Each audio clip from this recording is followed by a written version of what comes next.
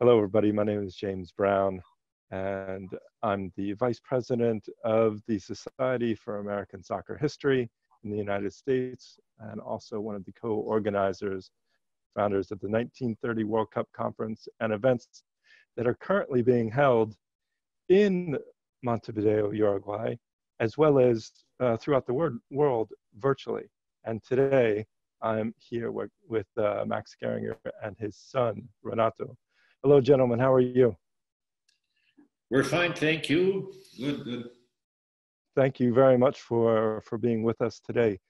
Today, we're going to talk about Brazil's entrance into the World Cup, how they came to be the selection, their team, and the experience throughout the World Cup.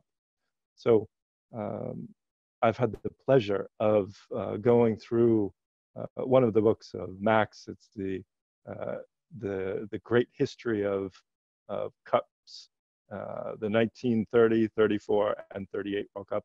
It was a pleasure to look through, and I look forward to accumulating all of the other versions. So, gentlemen, thank you so much for taking time out of your schedule today to be with me to talk about Brazil and their special journey down to the first World Cup. So please tell me the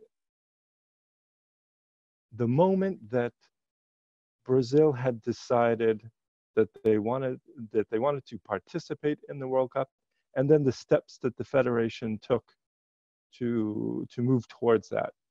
Coach selection, team selection, trials.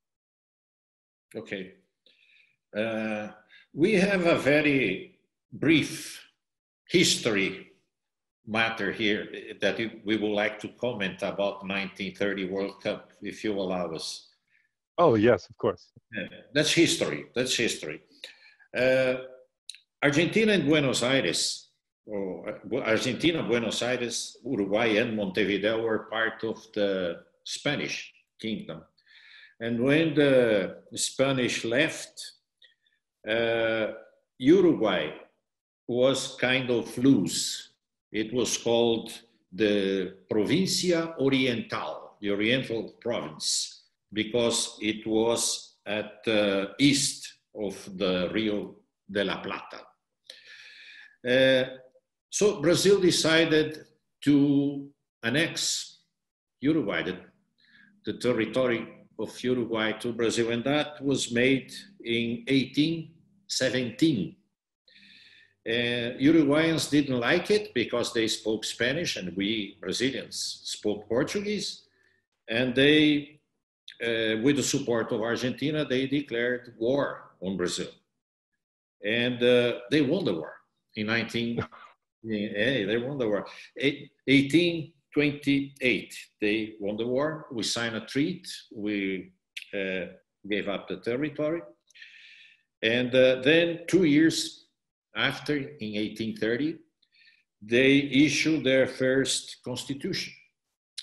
And that's the reason why 100 years later, they promoted the World Cup, besides being twice Olympic champions. In football, they had their centenary to celebrate. That's the reason why the stadium in Montevideo is called the Centenario, 200 years. Amazingly, if Brazil had won that war, we wouldn't have a cup in 1930. So Uruguay would still be part of Brazil. So we are kind of happy as football lovers that we lost it. But of course, as a nation, we were not so happy.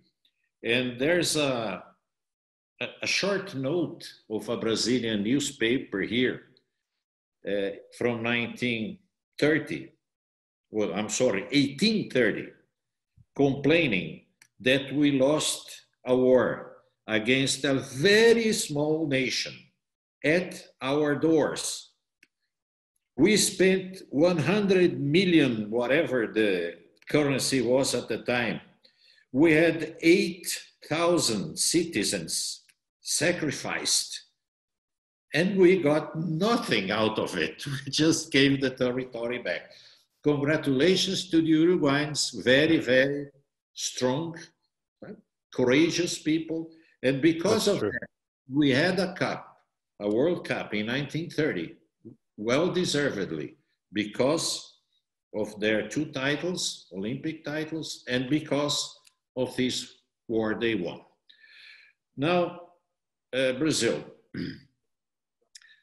Brazil, for a long, long time, had only 2 cities competing in football.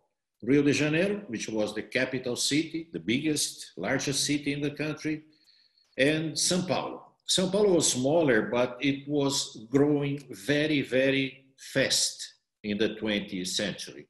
I have some numbers somewhere here. We have the São Paulo population here. Rio was the 2nd city in Latin America, or at least in South America, after Buenos Aires, the capital city of Argentina. And Rio had nearly, in 1930, almost 1 million people. São Paulo started the 20th century with 200,000 people. Okay. It was 1900. And in 1930, 30 years later, the number was 890,000.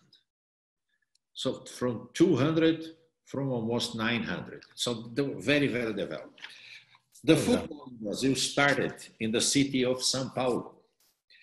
And it was in 1894 when Brazilian, with English descendants, English and Scottish descendants, Charles Miller, went to England to study. They came back to Brazil. He was 19, 20 years old. He brought football, a ball, the shirts, the shoes, but mostly he brought a book about the English championship rules. That, if I'm not wrong, it started 3 or 4 years before that. Until then, the English championship was the killing one. So like in the old days of many horses with trying to hit each other. And then the English league started with rules, everybody against everybody. And it made the championship more competitive, more attractive, delighted to follow and everything. Otherwise, your team would lose the first job and get out. And they have another chance 6 months later. So Mr. Miller brought that book and said, okay, we want to have a championship exactly like that in Brazil. It took a while, like from 1894 to 1902. That was the first Brazilian championship. In Rio, they practiced cricket. There was a club called Paysandu. That was the English club in the city. And there was a newspaper in Rio. Try to find the Rio News. What was the story? That was always a common grouping. Yeah.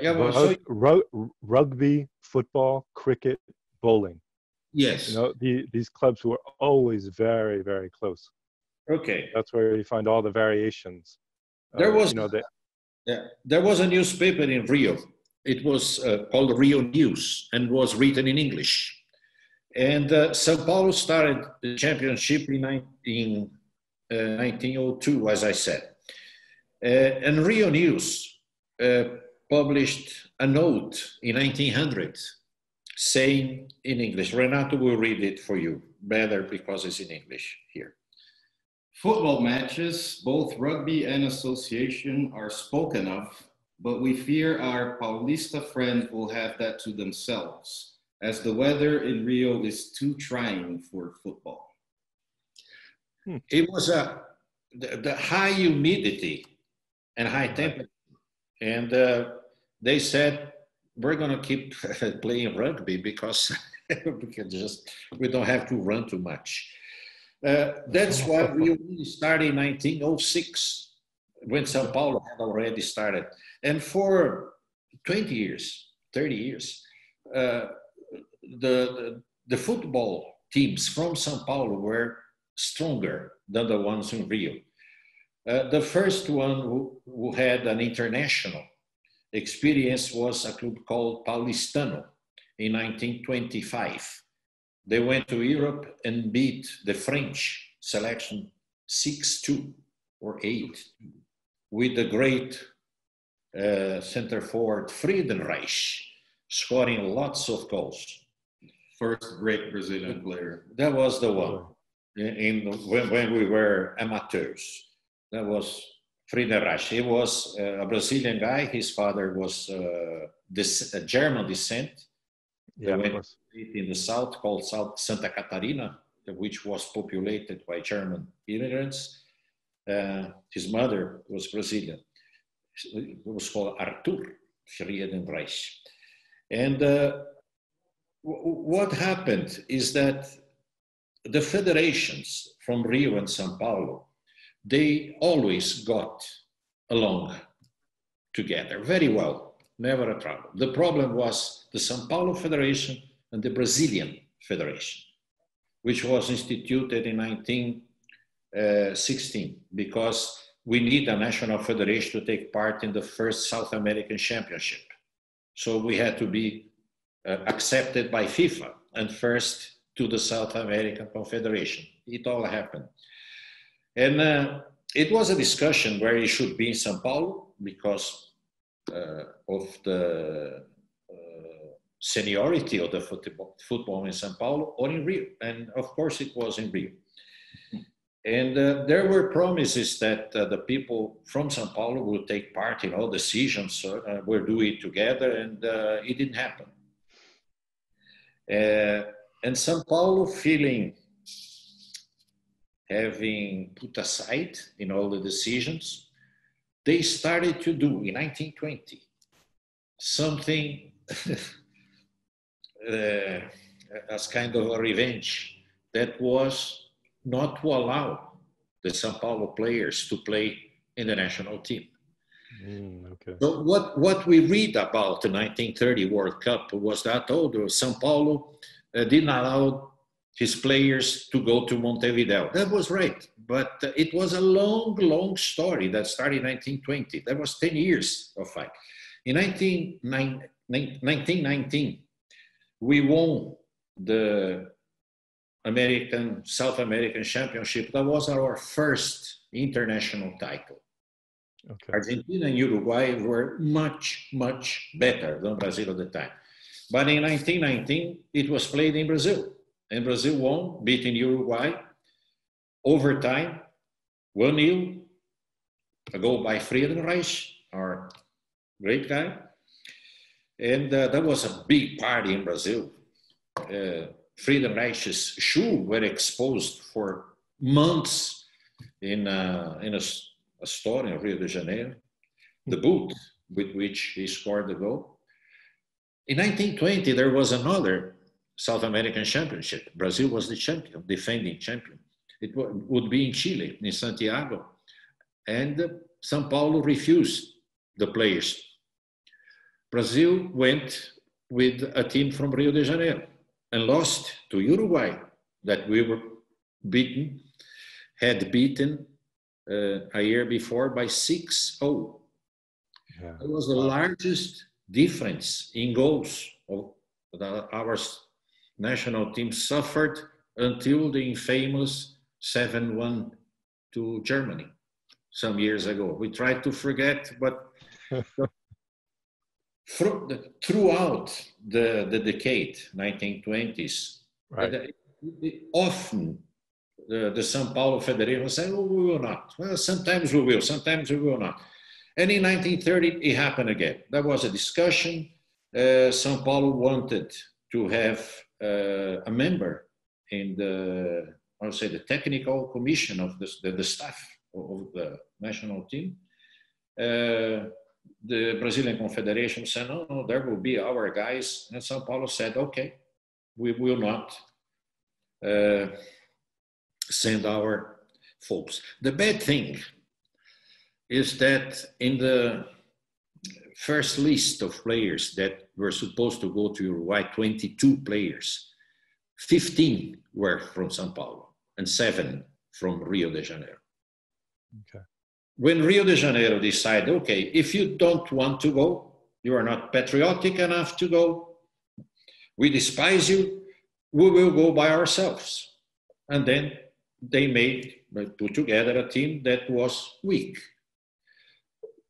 Another bad thing is that the press in Rio and the press in São Paulo, instead of trying to say, come on, guys, this is a country, this is football. Let's send our best team. The world will see us. No, instead of that, they start to fight each other.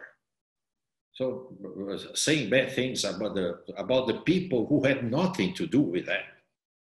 As people, everybody wanted Brazil to go with a good team. There was two hard-headed guys, one from Rio, one from São Paulo, from Brazilian Federation and Paulista Federation, who said, okay, if you don't want to go, we'll go by ourselves. And we went by ourselves. The newspapers from Rio said, we're going to win the championship. The São Paulo paper said, we have no chance at all. We're going to lose the first game and come back. So for historians who read old newspapers to understand what happened, our suggestion is to read papers from Rio and from São Paulo and take an average of opinions, because each one of them were skewed.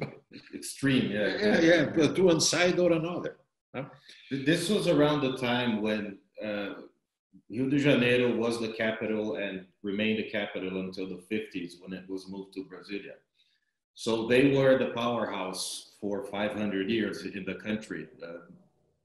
Everything European-wise, it was Rio de Janeiro, the relationship with France. Yeah. The 1910s and 1920s was around the time when São Paulo was really starting to develop economically. And today, São Paulo is not only the city, but also the state. It is 40% of Brazil. 40% of our gross product. And most of the states in Brazil receive more money than they pay in taxes. So São Paulo was already becoming this. So there was a very intense rivalry because of this also. Rio de Janeiro wanted to maintain its position on the top, number one. São Paulo was coming in. 1932 also saw a war, a mini civil war between the state and São Paulo and the rest of Brazil, because they wanted to change the constitution a little bit. So it was a brief war, but São Paulo did fight a war against the rest of Brazil in the 1930s. So it really is impossible to talk about this national team selection without understanding what had happened in the previous 10 years. Yep. And of course, São Paulo grew because of immigration. Yeah. Of course. Okay. In 1888, our country abolished the slavery, one of the last in the world to do it. The last. Or probably the last. I don't know.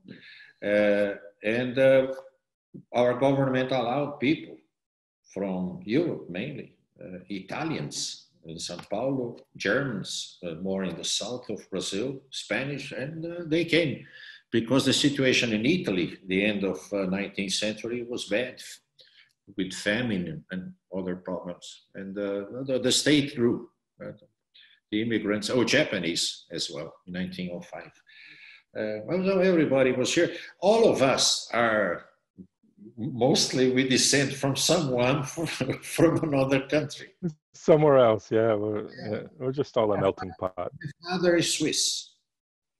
Okay. My mother is from Italian descent. Mm-hmm. My maternal grandfather is from Slovenia. Okay. I don't have well, besides that, we have no Brazilian relations for 400 years. And our story, but we are very Brazilians, of course. We were born when I are kids. We were born here. We love the country. No? We do not want to leave. We want it to be better. But in back to 1930, that was a problem. That was a problem. You guys decide to fight for power, and São Paulo didn't get the member of the technical staff, and we went with a weak team. And our first adversary was Yugoslavia. And we were happy, very, very happy, because what was happening in Brazil at the time was happening in Yugoslavia as well. A famous person in the history of the World Cup, Mihailo Andrejevic. He was the head of the Yugoslavian delegation to Brazil. If I'm not wrong, you probably know better than me, Andrejevic has been in all World Cups from 1930, from 1980 something. He is the only guy in the world who saw the first 8 or 9 or 10 World Cups. Oh, wow. Okay.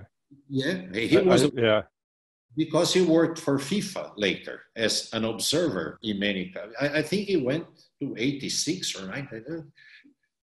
But Mr. Andrejevic, when he arrived in Brazil, he gave an interview and he said that unfortunately there was a conflict, technical football conflict between Croatia and Serbia inside Yugoslavia, and Croatia refused to give the players to the national team, so they had to take a Serbian team to come to Brazil. All Serbian team, yeah.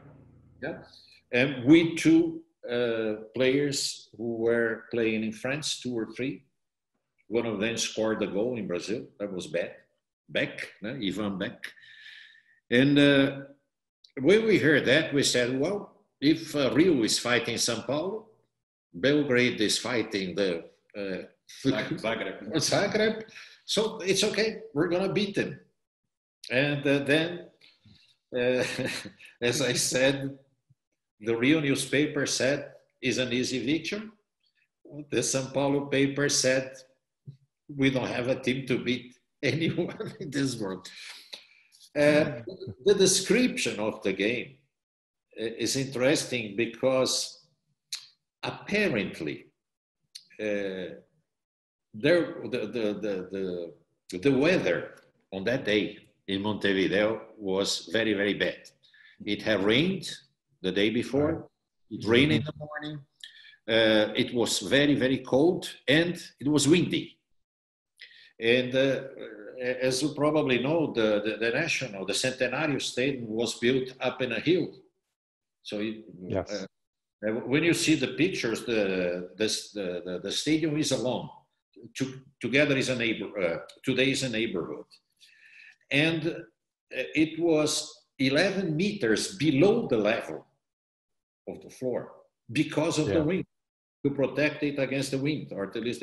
And that day probably didn't happen. There was a very, very strong wind from the South Pole called Pampero, and Yugoslavia. In the first half, they played favor. Yeah, Brazil played against the wind. Yeah, Brazil played against the wind the first half and lost 2-0. And Yugoslavia played against the wind the second half and lost 1-0. So final 2-1. That's right. That's tough. Yeah, because there were 2 very, very different halves. But if you take the statistics, I have it somewhere here, the number of fouls committed and the number of corners were equal. Oh, well, that doesn't surprise me. I mean, the number, I mean, that was a very, very, very brutal World Cup in terms of fouls. And the in fact, the interpretation of rules, you know, one particular difference is in the United States and over in Europe, you are allowed to charge the goalie. Right. If you were able to charge him even when he had the ball and you knocked him and the ball into the goal, it was a goal. Right. You see, but down in South America, that posed a problem, you know, just for the United States, because they were being booed all the time because of their misinterpretation of this specific rule. Right. So that would cause a lot of fouls, a lot of fights that could be erupting, and miscomprehension of the style of a team. So I understand the equal foul and corner statistics. And there's an Uruguayan referee in 1930, and he said that the FIFA had a meeting with the referees and talked about rules. And one of them was exactly the contact, which was very different. And the Uruguayan referee said that when he directed the game, he didn't know if it was a foul or not. Referees were very dependent upon the linesmen to make the calls. Yeah, but there was in Brazil, Argentina, and Uruguay, the contact with the shoulder, it was called hammer in Brazil. You hammer. Right. It was not permitted. It was a foul. And when we were playing amongst ourselves, if someone touched you, you just fall on the ground, and it's a foul. And okay, so now I know where that all came from. Yeah, Neymar is our great specialist on that. You touch him, he falls. But it has been the same in South America forever. Yes. We learn how to jump on the floor. Europeans, although the Americans, they did not, because they knew it was not a foul. Yeah. If you fall on the ground, you lose the ball. So exactly. Stand and go after it. One of our players, Fausto, which was probably the best player of Brazil, the center half, he said after the game that we lost because we played like senoritas. So everybody, the Yugoslavian, came near, but we were just jumping on the floor and screamed for a fault. That was one of them. The other thing is that, of course, the team was weak. And our two center forwards did not play. They were from Rio de Janeiro. One was Russinho, little Russian. Russinho, who was from Vasco da Gama, and the other was Carvalho Leite, who was from Botafogo. But they were not fit to play because one of them, Russinho, had a flu. And Carvalho Leite had a broken hand or broken bone of a hand.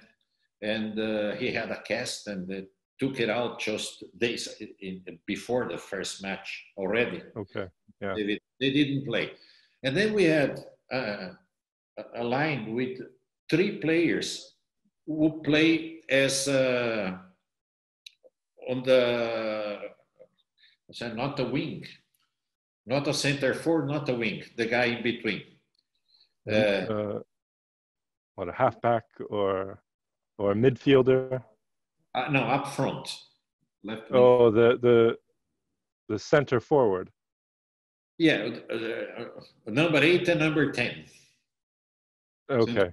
Number 9. So the three guys who were supposed to attack from the center. So the three of them in their clubs in Brazil, they played on the left side, number 10. Yes. In Uruguay, they all went to the left side. That's what they, and Yugoslavia went to the incredible space between them to the right. And from the right, they scored their 2 goals in the first half and had a third one that was not conceded by, at the time, the famous out of game when you were not participating. So you were far away looking at it, but you were offside anyway. We could have lost 3-0 in the first half. The second half, with the wind favoring us, Brazil apparently, according to the newspapers, dominated the game, scored the goals. The Yugoslavian goalkeeper, the goalie, they made fantastic defenses, and we lost. And of course, after the game, it was all about, it was too cold, it was freezing, the violence of the Yugoslav team and everything, excuses. The second game we won 4-0 against Bolivia, but it didn't matter because Yugoslavia also won 4-0 and we were out. There are two nice facts about this Brazil-Yugoslavia game. Brazil committed 11 fouls and Yugoslavia committed 10, which is a very low number, which makes you wonder how violent it would have to be to actually be called a foul. Right? At least that's right. 2 or 3 teeth knocked out, maybe you get a foul call. But the Yugoslavian team, very interestingly, is the national team with the lowest average age in the history of the World Cup. So this Yugoslavian team from 1930 had an average age of 21 years and 8 months.